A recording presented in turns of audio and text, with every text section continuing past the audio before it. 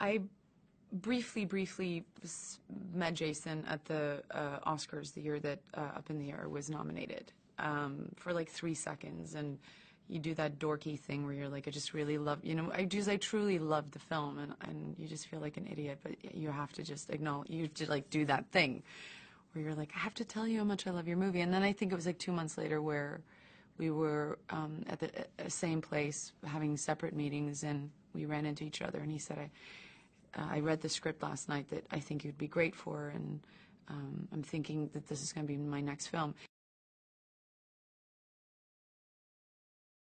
I play Mavis Gary, and she is a ghostwriter for a young adult series, and she comes from a small town, and she gets sent an email that's like a mass email that's sent out on the birth of the son of her high school sweetheart, and she just kind of gets incredibly obsessive about this idea that he might be stuck in true unhappiness, and that she's really going to be the one that will rip him from that unhappiness and give him the happiness that he deserves.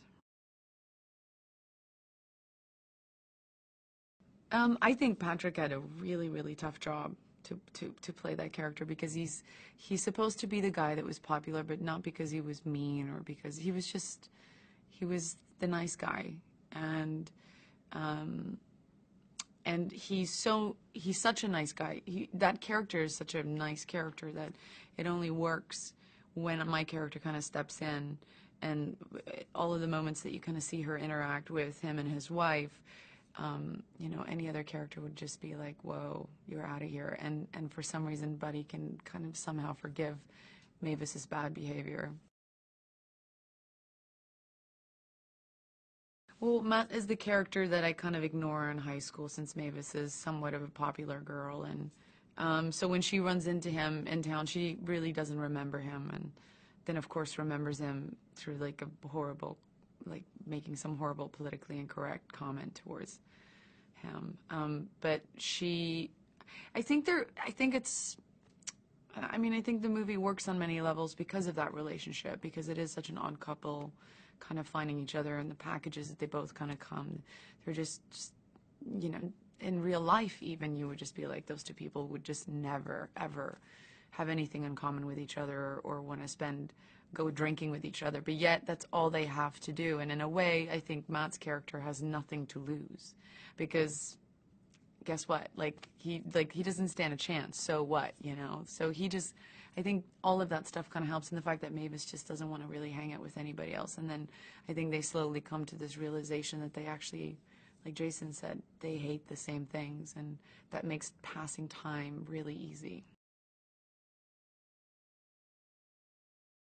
No, I just loved working with him. I don't think, I loved all of them. I loved how we kind of discovered things, because with Matt, I have a lot of like 5-page, 7-page dialogue stuff with him, and a lot of it took place in the bar. And so, we were in that bar for like a week doing like 7 different scenes, and it was just really nice having to go through that discovery process where you have to like figure out what it's, and dropping lines, and him ad-libbing something, and he's a real player, and so we just played a lot. I've always said this, that I'm not at all character driven at all, and I've never had like a dream character that I've been walking around wanting to play.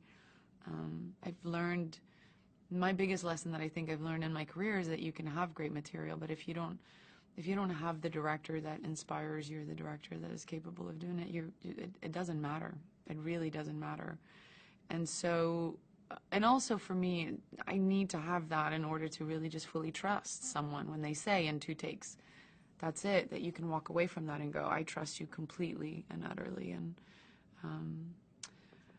it's chemistry, just as much as it is with actors. It's really important to have chemistry with a director. And Jason and I could not be more similar when it comes to like work ethic and how we like to work. So logistic-wise, we work exactly the same way. she's an interesting character because she's not a big character in the film, and yet she, I think, has the most. She's the character that causes the most damage in a way, and so innocently. But Colette Wolfe plays Sandra, and she does it so beautifully. And we did the scene, the big scene between the two of us, where she kind of tells me everything, and I was just, boy, I was blown away. I have to honestly say, like, I very, very rarely walk away, and I just, like,